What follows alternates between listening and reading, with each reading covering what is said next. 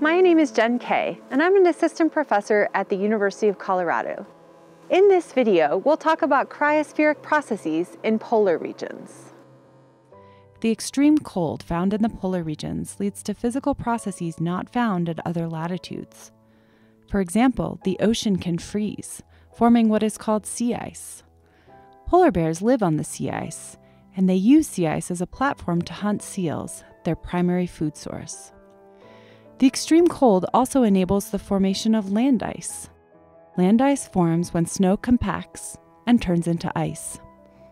When ice formation keeps pace with melting, land ice is stable. People also live in the polar regions. In fact, the Arctic Ocean is the garden for many polar communities who hunt whales and polar bears. Polar regions may seem far away, but they're an important part of the climate system. The cryosphere includes all things frozen, such as glaciers, snow, and frozen ground, or permafrost. The largest glaciers on the planet are part of the Greenland and Antarctic ice sheets.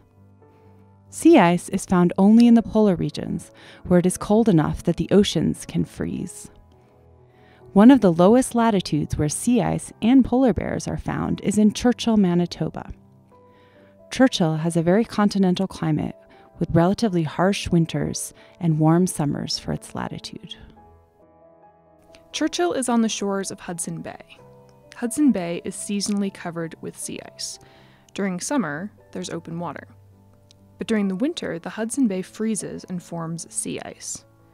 Right now it's fall, so the sea ice is about to form, starting along the shore.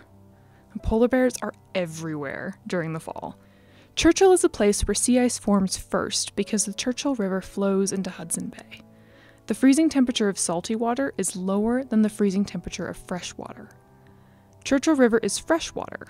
Its freezing temperature is 0 degrees Celsius. Hudson Bay is salty water. Its freezing temperature is -2 degrees Celsius. As a result, the sea ice forms first where Churchill River flows into Hudson Bay. It makes it a really interesting place to study sea ice and polar bears. When it warms, the cryosphere is particularly vulnerable because ice can melt.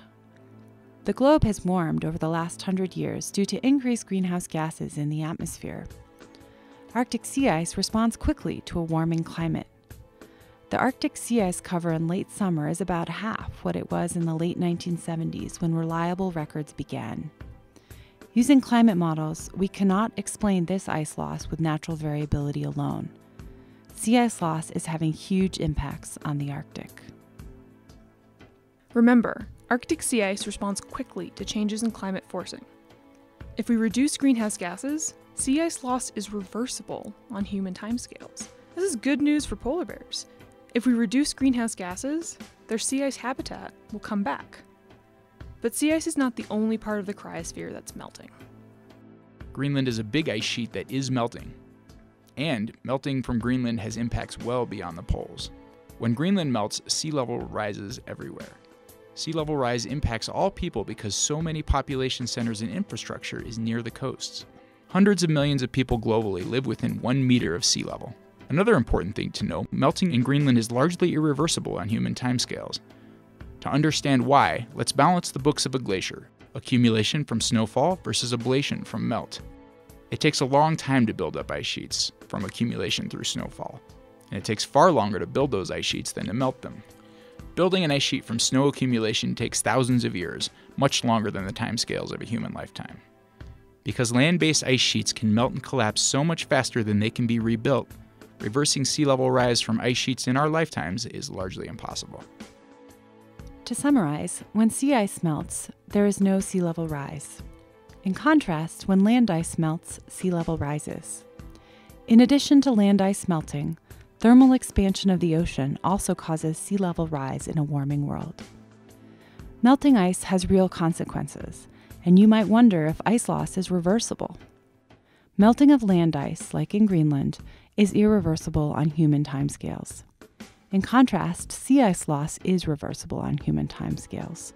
Changes to this cryosphere have important impacts on ecosystems everywhere.